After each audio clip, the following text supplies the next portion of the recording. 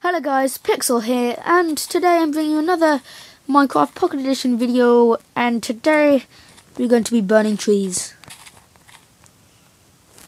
No, not really. What I really wanted to show you is TNT cannons. Booyah. So here is my TNT cannon. Obviously though, it isn't automatic, like there's no redstone, because obviously there is no actual redstone dust, which is a pity. That is a big pity. So, yeah. Oh, so the next best thing is to basically, and there's also no pressure plates, as I forgot to mention. So the next best thing is to light them by hand, but this still works pretty well, not pretty, works well. And here's my TNT cannon.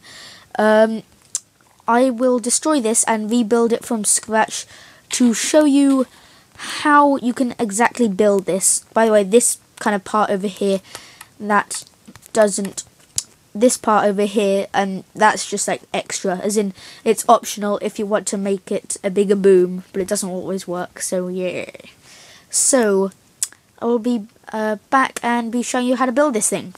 Boop. Okay, I'm back, and I am going to be building it now to show you how to make a TNT cannon. So the way you want to do this, it doesn't really matter what building block you use. It doesn't have to be like, whatchamacallit, not destroyed by TNT, if that makes sense. So bedrock or obsidian, because there's going to be submerged in water, which will prevent that from happening. So you can basically build it from whatever block you so choose. I'm going to decide to build it out of lapis lazuli now, because I like lapis lazuli, and it's nice. So right now I'm building the extended version, like I was talking about earlier, but I will show you the difference between the smaller and the bigger, but the bigger doesn't really make much of a difference. I may actually reduce the difference, I'm not even sure. So first you just want to do what I just did there. So row of 6s, 2 on each side, double layer, and 1 at the back, double layer, but not in the corners. Well, you can, but it doesn't really matter. So that's that. Just wait a second. I'm gonna make the ground. Wait, did I make it? Yeah, I think I made it 1 higher. So it doesn't really. You can have it whatever height, but I'm just gonna do this because it gets me better range. Because I'm at a higher this higher altitude. Fancy word there. For optimal hitting of this enemy pirate ship. Well, it's actually not a pirate ship because I've put a black flag, but you get what I mean. So yeah, once you've done that, you want to either use half slabs or normal bricks. Doesn't really matter. I use half slabs because they're cool. Wait, first I'll just block this part off because this is the normal version over here, and you want to put the half slab on the top layer or the bottom layer, it doesn't really matter. Well, preferably top layer actually, on this block. I can't really describe it, but you get what I mean because you saw it.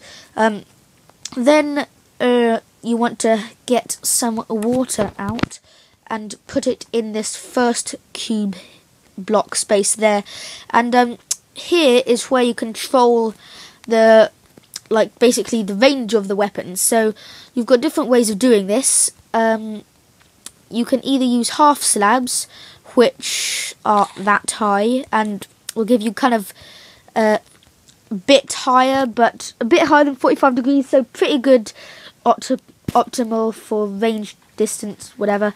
But there is something better that I find. So you can either have that for more distance, or if you want more height, then you can go for a ladder like that, or you could even go for a trapdoor, which can go both ways, except that's a bit low from what I've figured. But in my opinion, the best one is in fact the cake. And if you're thinking of snow cover and carpet, that doesn't work because it just gets washed off by the water. So now that I've put a cake there, which is actually slightly lower than the half slab, I think. I'm not sure. If it isn't, then that'd be funny. But let me just check. Oh, they're actually exactly the same. Oh, well, I just found that cake was better, and cake looks better and tastes better, so I recommend you use cake, because cake's really yummy. So, now that you've done that, you want to put some TNT in the top slots of these 3 spaces. Once you've done that, you want to... it's best to go out of split touch if you're in this. It's best to go... the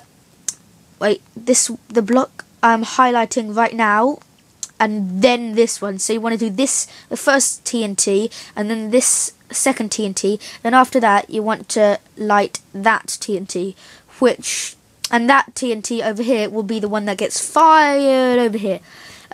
So over here, I've also got some diamond ore. I don't know if you're going to get it, because this is a pretty far away target, as I have been previously practicing on. But first, let's get right to it. So, boop, boop. I want to do them, and then do this one. So you got to get the timing right as well. So I'm not sure if I'll get it. No, yeah, because there's water. You need to kind of time it right. So hopefully this one. Fire in the hole. What? It exploded. I think that should have killed it. I think that should have done it. Oh well. Fire in the hole. Woo. Are you kidding me? It didn't even touch the water. This, don't think it likes me.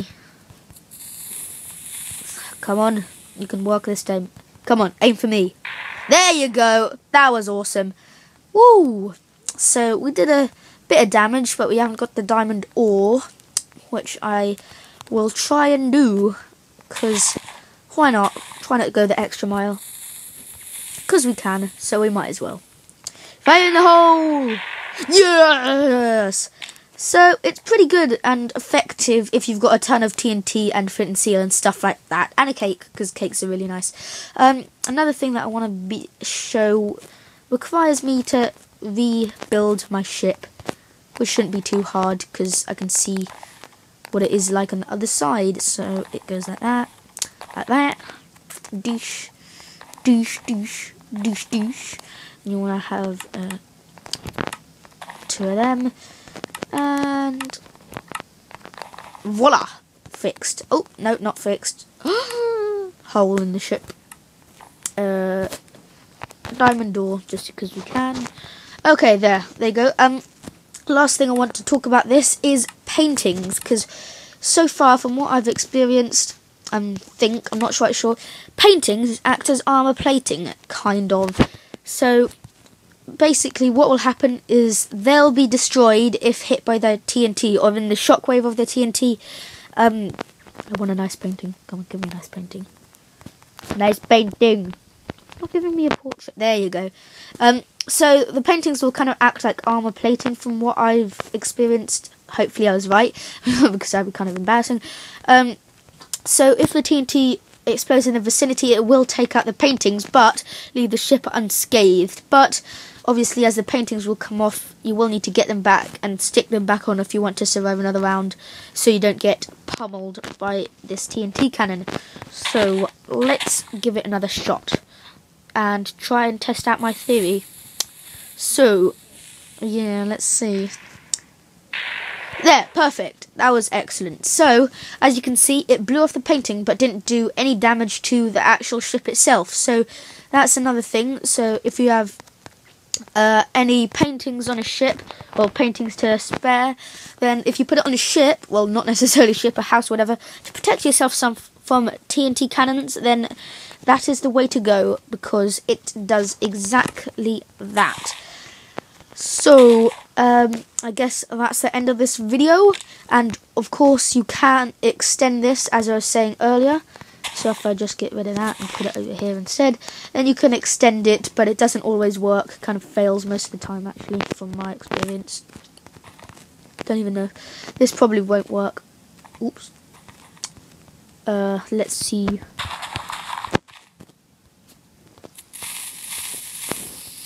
Okay, let's see. Yeah, it didn't really affect the distance, but you get what. So you get what I mean. So you can experiment with this, do whatever you want, and go kill some enemies. Because yes, so that's about it. I don't know what to. I'm just being a bit weird. I'm gonna break a cactus. Oh, so that was my video on showing you how to make a TNT cannon in Minecraft Pocket Edition. So, hope you enjoyed. Leave a like, comment and subscribe. Much appreciated. And I'm Pixelated, and I bid you all... Sorry. And I will see you dudes next time. Boo! Donk.